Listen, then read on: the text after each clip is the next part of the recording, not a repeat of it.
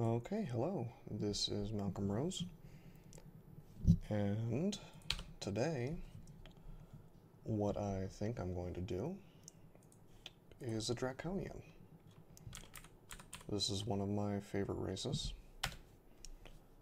I definitely think that it's a great race to start with as a newbie. If you haven't tried it, you probably should. Generally, it's just one of those things where it's taking away some of the randomness in the game, and I think that's always a good thing. And what I mean by that is you get armor class every time you level up. Unfortunately, it doesn't really come along with any GDR, at least I don't think it does, unless you're in dragon form, but that's another story entirely. However, just having the AC is nice. Especially since, let's say you want to play a caster, now you've got a pretty decent armor class without messing with your cast ability. And so, what I think is that if you'd like to play casters, you're new to it, but you're not really sure how, or maybe you have a problem surviving with a caster, Draconian's a really good place to start. I mean, you could do Gargoyle, Earth Elementalist, I suppose, to get a similar sort of game, but I think Draconian is actually better because here's my favorite thing to do with these guys. Start with a DR CJ. And so, we'll just start training spellcasting and conjurations. We start with Magic Dart memorized, and we have these spells at our disposal. Now, Conjurer kind of took a hit recently, well, relatively recently, I suppose. They used to have this really awesome spell, Battle Sphere, which was a real staple, you know, for Conjurers.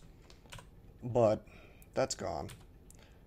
And so what we're going to use instead is we're just going to kind of focus on Magic Dart for a while. We'll train spellcasting and conjurations so that we get more spell power and we get more magic points. And I'm a little concerned about all these hallways. I just know I'm gonna be walking and there's gonna be like some guy with a venom dagger next to me, or a, you know, an adder. Let's shout once. It's not ideal to shout on level 1, usually, but I really want to lure things into the hallway. Now, this is okay. I'm going to hit him with the dart, then I'm going to back up. Okay, cool. Dart doesn't really make much damage. I will pick up this stone, and I'll wield the dagger. So yeah, the basic plan here is, here's the cool thing about Draconians. At level 7, they get a color, and the color changes your aptitudes. And so if you go Conjurer, that gives you the unique proposition of training Conjuration for a while, and then once you find out what your color is, if your color gives you a bonus to a particular sort of magic, maybe it now behooves you to go for that.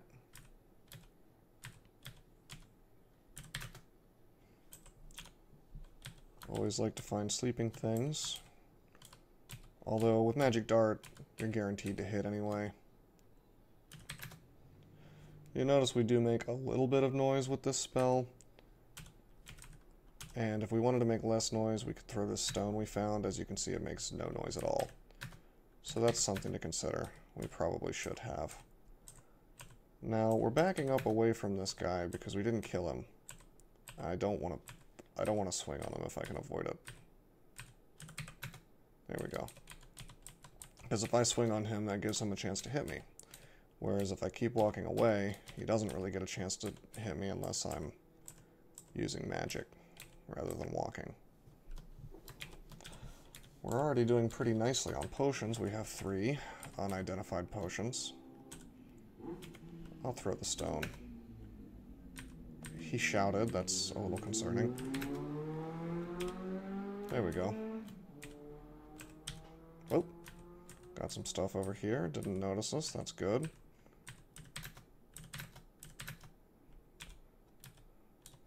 We were able to kill the cockroach without engaging with the iguana. That's good.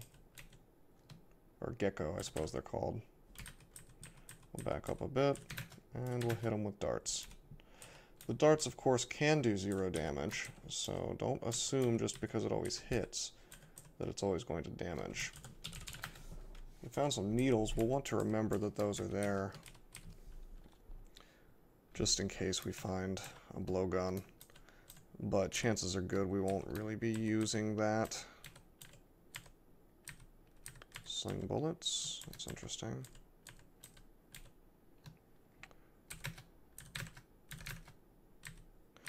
Definitely possible to miscast. Let's walk backwards for a bit. Get all of our mana back. This is not ideal, him being so close to us.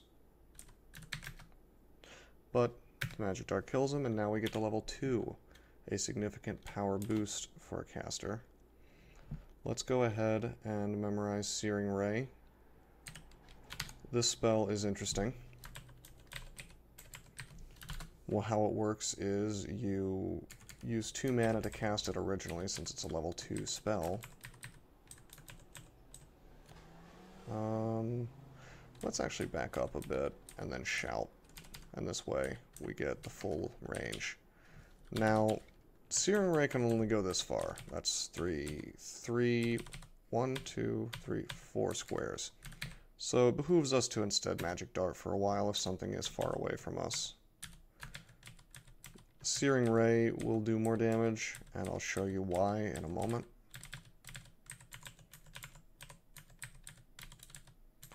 You'll notice we already have 4 AC, even though we're wearing nothing. Hey, a ring. I'm tempted to wear ID that because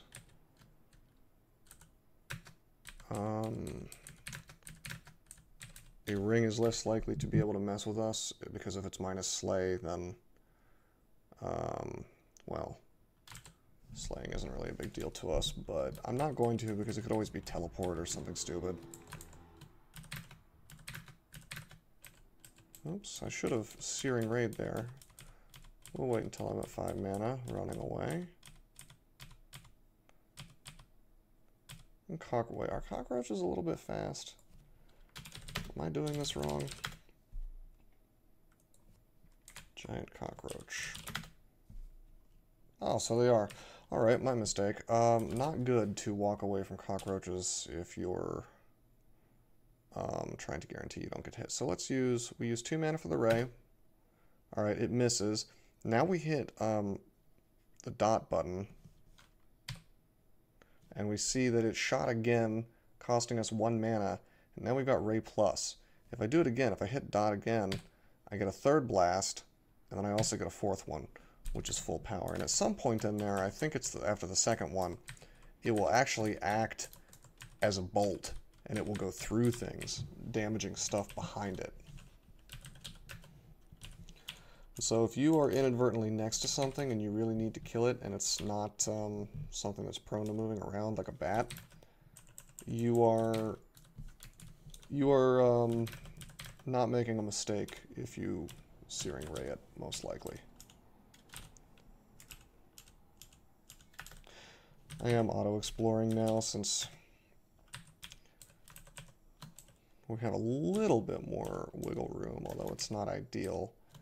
As I kind of said before, I think I alluded to this at least, the problem with avoiding auto-exploring is that, well, for me, I end up making a mistake anyway half the time, so I really only have the patience to avoid auto-exploring until I get to, like, a couple levels. I was extraordinarily careful about it with the octopode, but, you know, I think even there I may have made some mistakes. Alright. We can search for D1 and we see that we've cleared it of anything that's useful to us right now. And so we go down. Now that we have the luxury of a staircase, let's shout and see what comes back. Nothing. But stuff does come, it just doesn't make noise back at us. We've got a bat and a python, which we kill. Shot again. Nothing seems to be coming back. That's good to see. Sort of.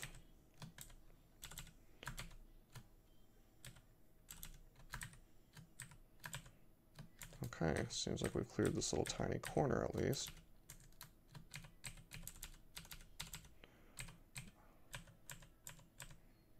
I like using shouting as a tactical tool, especially around corners. You hear a shout. Cool. Here comes the hobgoblin. We'll Searing Ray him. And he dies. And this is one way, a bit dangerous since it can pull things to you in a way that, like it can pull a lot of things to you is what I'm saying. More than you would like. Oh, there was a jackal and it fell down the shaft. Whoops.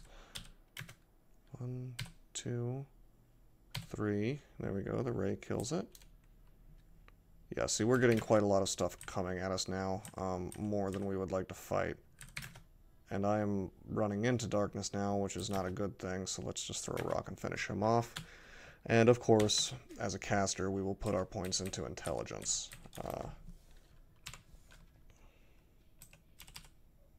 Shouting a bit, not getting any shots back.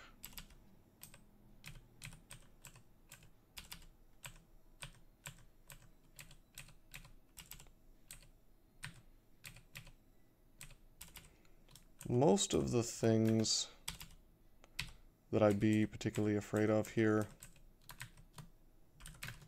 would shout back at me. Like right now I'm afraid of things with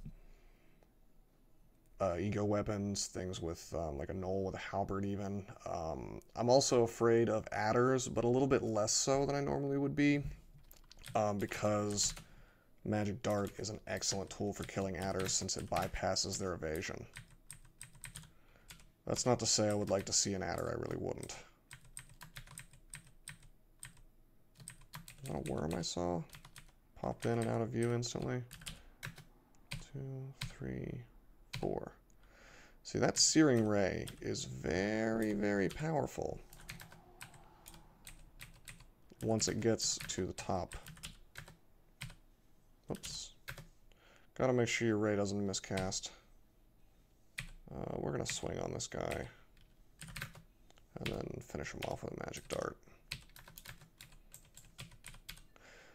Let's go ahead and we'll go back to D1 and we'll start identifying some of these scrolls by read IDing them. Recharge, that's wasted. Identify, good. The reason why we go back here is in case it's teleport. We don't want to teleport somewhere unknown on this floor.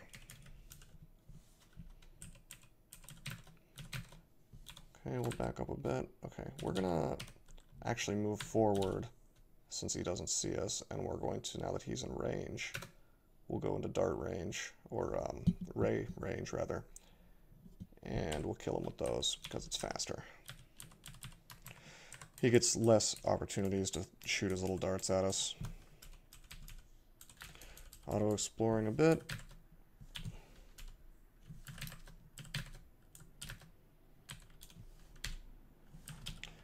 Again, it's not optimal. You should not really auto-explore at all if you're playing a truly optimal game. It's just in the interest of making this video tolerable to watch, I suppose. Okay, that's another floor down. Looks like we haven't found anything of value yet still. I see some arrows. Maybe I'll... You know, next game... I've talked so much smack about how good bows are. I think next game I might play like a hoo-hoo or something. Some kind of hunter. Okay, we got an orc. I'll throw a rock at him to open up. Cool. Good, we got a corpse so we can eat. Spell hunger is a little bit of a problem, but we're training up as fast as we can. I think we may go for Vehumet or something. Oh, here we go. This is interesting. We've got a ghost, a very weak ghost. This is a nice pile of experience, if we can kill it, which we probably cannot. But he can only do 100, he can only do 11 damage. So, it wouldn't be the end of the world if he got next to us.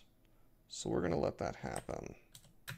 1, unfortunately, this one's going to be wasted. 2, 3, and 4.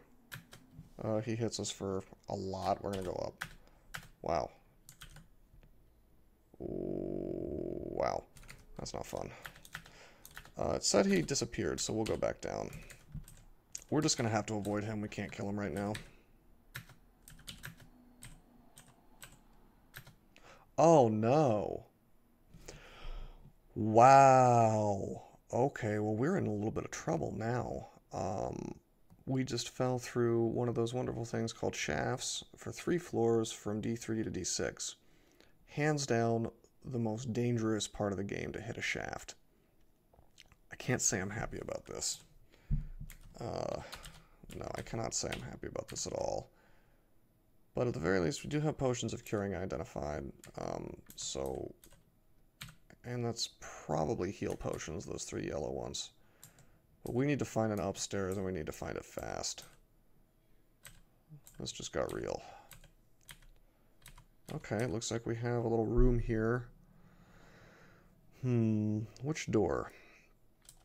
Certainly don't want to play the shouting game. I want to pick up this trident, actually, and wear it, but it might be cursed. I'm going to do it. Okay, good. And I'm gonna risk wearing these rings because I have so many scrolls. One's probably remove curse. Okay, intelligence, resist corrosion. Good. Good. Okay. All right, we found a staircase up. We'll take it. We have a lot of nastiness over here. We'll probably... Whoa! The server is shutting down. The game has been saved.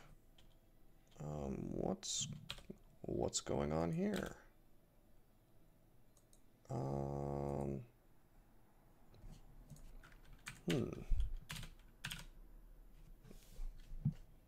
Interesting. Well, it looks like this is... Yeah, I don't know what's going on. I guess the JGR went down. Okay, that's cool. I'll just end the video here then. I'll either make another one and just put them together, or possibly, I don't know, maybe I'll just make it in like a 2-part video, or two videos. So, yeah, that's your cliffhanger until I make it to lair. Until next time.